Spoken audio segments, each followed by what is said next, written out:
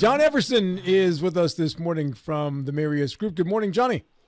Gentlemen, good morning. How's everybody? Excellent. We are welcoming you to the program and so glad to have you, sir. The program has been changed, John. This is correct one's English today. There you go. Well, in that case, I could be in real trouble this morning. You and I will be side by side then, John. Yeah, I can paint a real good picture a lot of times to people, but the words that I use may not have been necessarily the most appropriate word, but people get my point eventually. But they sound good to you. That's the point I'm trying. They sound great to me, absolutely. They may not sound good to Rob, but they sound great to me. John, markets are closed today, but they will be reopened tomorrow, correct? Yep, you are correct about that. Markets are closed, and Rob, it's interesting the comment you made about federal employees and stuff, and that's actually the reason why I'm in the office today is because for us, days like President's Day and what used to be Columbus Day, Indigenous Peoples Day, whatever you call that now, a day like today, because of the fact that there's a lot of federal government employees here in the Eastern Panhandle, those are actually good days for those folks that are clients with us to get a hold of us and to discuss things. So, that's because of everybody trying to make that exodus. Those that didn't go to the mountains, those that decided to stay here in the Eastern Panhandle, it's a good day for us to be available for them. Yes, because as we all know, you guys don't exactly you don't function as stockbrokers. You are financial advisors, John. And I think the last time you were with us, you pointed out the difference. Yes. Correct. And in fact, it is interesting because I've literally had people before who've said, well, a day when the markets are closed, what do you guys do? Because there's no trading that you can be loading and such. Well, we spend, an exceptionally large portion of our time thinking strategically about client situations and where they are and, relative to their goals and their time horizons and how are they trying to get there and just reviewing exactly where we are and what type of move, should they be given consideration to next. John, while the markets are closed today, there is still information that's going to be coming out this week that we are waiting for to find out how our economy is doing and what direction our markets will be going in. How do you gauge that information as it comes across in the days it's released? It's a great question. One of the things, and you are right, there are still things, while we're closed today, there's still things taking place, and especially you think about it, we're rolling up here, in about a week and a half to the midpoint of 2023. We're now almost halfway through the year. And what's interesting is, and I was actually thinking about this this morning, kind of going over some stuff that we could talk about, thinking about the difference that a year makes and kind of the caution that Phil McCoy and myself always use when we're talking to people to remind them, be careful about looking in the rearview mirror, trying to make the decision as to which way they should go next. And so, a lot of times when you use those lagging metrics, to try to gauge things by, and the classic example is a year ago at this point in time, and it didn't matter where you had money invested, you were beaten up pretty badly.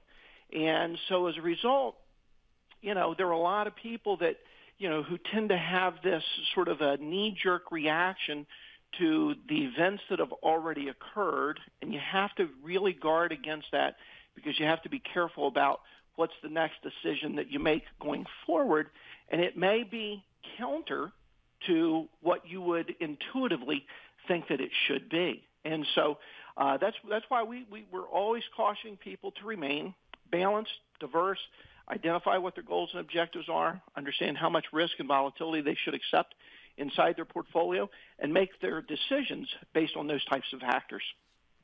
Yeah, rearview window is an easy way to look at your success or lack of success. Yes. However, looking forward is much, much more challenging. And the parameters we use while looking forward are the what we see today in a very, very short term.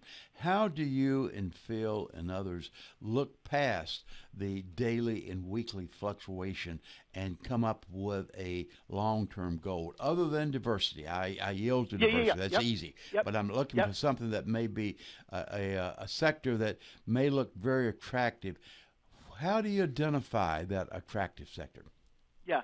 It's a great question, Mr. Stubblefield. Let me go back about a year ago, and this is interesting. I was on with you folks just about a year ago. I remember it was sometime, it was either in late June, early July. Phil McCoy wasn't available one day, and he said, John, can you fill in for me? Absolutely, be happy to. And one of the things that, and I had emailed Rob some slides from a deck of material that we had been using. The material actually was provided to us by the research department at J.P. Morgan, okay, and their asset management division. And one of the things that was interesting about it, and one of the things we looked at a lot just a year ago, was looking at consumer sentiment. And when you measure the consumer sentiment index, whether you folks remember this or not, June 2022, the consumer sentiment index hit the all-time lowest point that index has ever been measured. So in other words, if you went out and you polled kind of the average person on the street and you asked them, how much confidence do you have in the U.S. economy, where we are as we're going forward? And this time a year ago, it was one of those, if you burned a little bit of gas off in your gas tank, you probably should go ahead and fill up, because before you get to the gas station again, it's probably going to have gone up in price yet again, okay? So we're in that really crazy window of time. Experiences at the supermarket were outrageous. Not that they're any better, necessarily today, but things were really bad. And one of the things we talked about then was how when you went back over the last 50 years and you looked at consumer sentiment, and in that 50-year window of time, there had been 8 times where that index had hit a peak, and there were 8 times where that index had hit the bottom, a trough. And, before it would start to go back up, and then it hits a peak and starts to work its way back down over a period of years. And what was interesting about that is that financial markets, particularly the stock market specifically, and I'm going to reference the S&P 500 here, okay? Off of those 8 peaks off the consumer sentiment index over that 50-year window of time, the S&P 500 for the subsequent 12-month window of time produced an average of just over a 4% return. So think about that for a second. When people are feeling hopeful and optimistic, feeling good about where things are and, the opportunities that are in front of them and stuff, the S&P 500 had produced a 4% average return. If you measured it off of those troughs where consumer sentiment was at its worst point, from that point going forward for the subsequent 12-month window of time, the average return for the S&P 500 was just under 25% per year. Now, let's take that and let's go back to where we were at the end of June of 2022, measuring consumer sentiment at the worst point that index has ever been measured at. And if you go from, and this is just a trailing one-year window of time, so if I went from June the whatever Friday's date was, the 16th, 17th, coming forward through to today, the S&P 500 is up just a few 1/100ths of a percent shy of a 20% return. So here's the point to my response, Mr. Stubblefield. We have to look at those things that are, again, we cannot allow the most recent information, to impact our decision-making. I've always referred to it as anytime someone makes an emotionally driven financial decision, almost always they're going to do the opposite of what they probably should have done. And so for us, a lot of times it's really helping people to kind of guide and steer, if you will, the emotional responses that they have to the things that have already taken place. John, that's fascinating, numbers you just given us. What was the time frame during this 50-year average, time frame between a trough and a peak? Yeah, that's a great question. On average, most of those go from anywhere from, say, about a short time window of about 2 years to we've got one that goes from October of 1990 where we had hit a trough, and the index, the consumer sentiment, didn't peak until nearly 10 years later in January of 2000.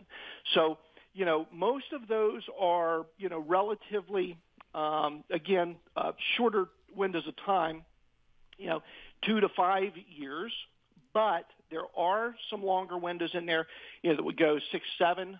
With the longest one, it looks like it was about a decade of time where consumer sentiment basically largely, and again, it would ebb and flow inside of there. Okay, so it would go up a little bit, go down a little bit, but again, before it would finally hit a peak and then start to trend down on a sustained basis.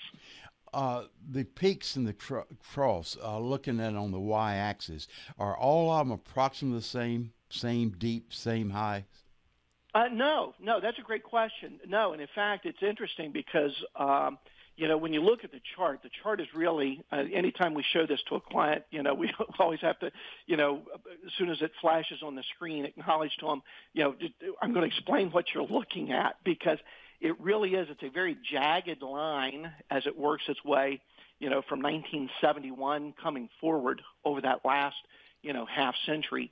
And it's a fascinating thing because I've actually had people who have looked at that and they literally have said to me, John, that's basically, you're telling me that everything that I'm feeling right now, I have to almost resist that. And sometimes the answer is that's correct. And again, a lot of people don't realize the discipline to do, to make good decisions is one of the most crucial elements to the success that someone's going to have from a financial point of view. And that's one of the reasons why we tell people that, look, whether you're working with us or somebody who's really good, coaching is a good thing. Just because, you did something once and that worked doesn't necessarily mean it's going to work that way for the rest of the entire game. Sometimes there are changes that you do need to make, based on, where you are and the ebb and flow that's taking place. Can you use the same historical perspective looking at the cross for individual sectors? You have to be real careful there because, think about this. There's a lot of times where, when you start getting into sector investing where there are changes that can and will influence how a given sector will play out, okay? So everything from, legislative kinds of pressures to, sometimes competition even inside of there or competition from something that puts a given sector at risk, okay? So there are times, I think, where you have to be real careful, and that's, again, we tend to lean away from sector investing, and that's not to say that there aren't opportunities, because there certainly are, but obviously we try to contain that to a part of the portfolio where people understand, the ebb and flow that's likely to take place in those types of asset classes. John Everson is our guest here on the program from Ameriprise Financial and the Mirius Group of Financial Advisors on Winchester Avenue in Martinsburg. They are working today. They are in the office. John, effectively what you're talking to us about here is contrarianism a little bit, in that when the market's, right, when the market's dropping, this is when you should be buying. Yes, in terms of the emotional response that you have, exactly. And think about this, and we've seen this true as well. When financial markets, are in the news all the time on a repeated basis, another new high was established and a new high was established, and look at all the money that people were making and so forth. There are people who then get swept up emotionally in that, and all of a sudden, they're like, well, can I give you more money to invest? Well, I'd rather have had that back when we were getting beaten up, when we were black and blue. That was the best time to put money in.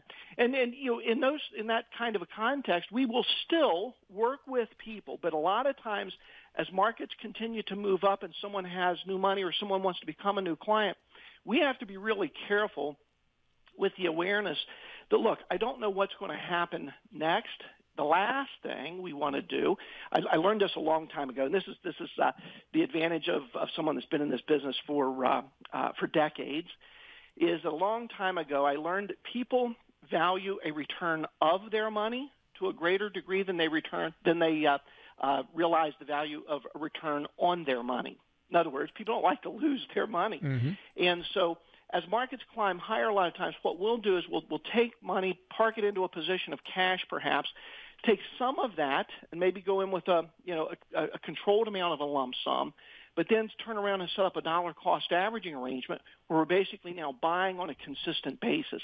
And we actually did that about 2 years ago with a client. The gentleman had a large rollover, and when we explained what we were going to do, he said, I'm not so sure that I'm real crazy about parking a large chunk of this basically into cash because, I want to be invested in stuff. And we explained, look, you kind of have to trust us on this one.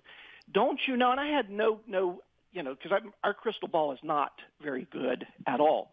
But I've been doing this long enough to be able to get just a little bit of a sense of, what, we had had some tremendous growth in equities, particularly coming off of the pandemic panicked selling in the spring of 2020. And so things had risen to a point where it just made sense. Let's dollar cost average. And we did that.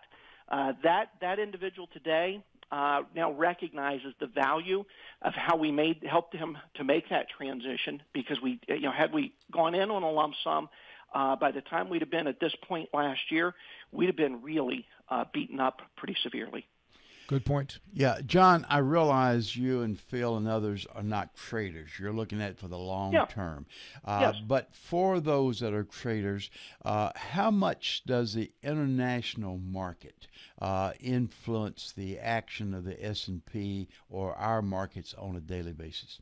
What's the that's a good question. And I don't know that I could really quantify it in terms of what sort of a proportional influence that it has. But make no mistake, though, there are, because you think about this, the most sort of red, white, and blue companies in America today still have international influence. Apple certainly sells more product around the world than they do here in the U.S. So if you think about it, and that's what I always remind people of is, look, we don't necessarily have to, in some instances, go buy a foreign domiciled company to necessarily get international exposure. Sometimes you can actually create that, with firms that we think of as American-based firms, because they are, many companies today, their products are consumed around the globe. You good, Bill? You got your I'm you good. got your I got answer? my question. John's been good. He's answered all my questions today. That's good stuff right there. That's good stuff. Hey, and I don't think I've had my English corrected yet, so I consider this successful. You've been on your game. Yeah, no. Well, that and also, I'm struggling. Also he's respectful of you. It's Bill. his co-host that he'll go after if I mispronounce something as simple as "an" or "but." That's a great point, because think about it. If I'm the guest, at some point in time, I may be influenced as to whether or not I would come back, right? Yeah. We pay Bill big money to get those words right here, John. There you go. Big money. I get coached at home. I get coached here, John. It's a cruel world. Hey, June. Hey, that's called life. That's called life. It is that. Yeah. June has been a great lesson for why you don't try to time the market, John, because every year that May comes around, they tell you sell in May and go away, and June is traditionally one of the worst months for the market in the history of the market, and this has not been that. Yeah, no, exactly, and that's why we always come back. I've often referred to it as one of the things that I believe Phil and I are really good at is wringing out the emotion out of a situation. And I always tell people, look, when we come into the conference rooms, you got to check your emotion at the front door, because you cannot allow, those emotions. And emotion runs, again, two greatest motivators to mankind are, in fact, fear and greed. And, when you start talking to people about, financial matters, those both ends of that spectrum sometimes weigh in fairly heavily in terms of how people want to think about things. And we find ourselves just as much when fear starts to creep in and we're trying to talk them through that and to understand the logic that needs to go with that. Likewise, at the other end of the spectrum, when people are thinking, oh, but my next door neighbor's making all kinds of money and so forth, and I want to get into that. Well, you also, though, don't want to be, the person that got sort of suckered in at the top, and now you're the one who's kind of caught holding the bag. So you really have to be careful at both ends of that. One last quick question, John. Yeah. Does the emotion come in more at the buying end or the selling end? That's a great question. Emotion is more intense when people are inclined to sell, okay? Because, again, you got to remember, what's going on in their mind is, I'm now losing money, and that does not feel good, okay? Most people do not like losing money. People can accept, I'm not making as much money as I could. That response is not nearly as intense as it is when things are going down. And that's where, as we always refer to it, we have to occasionally talk people in off the window ledge to make sure that they don't make decisions that they're eventually going to regret. John, how did folks get in touch with you today to find out more about what we've discussed today? Yep, you can reach the Mary's Group here in Martinsburg at 304-263-4343. We're here Monday through Friday, and usually between 9 a.m. and 5 p.m. And or you can stop by the office and see us here at 1270 Winchester Avenue in Martinsburg, West Virginia. Thanks, John. Great job, man. Much appreciated. Thanks, Very good, John. gentlemen. Have a good day. Thanks, guys.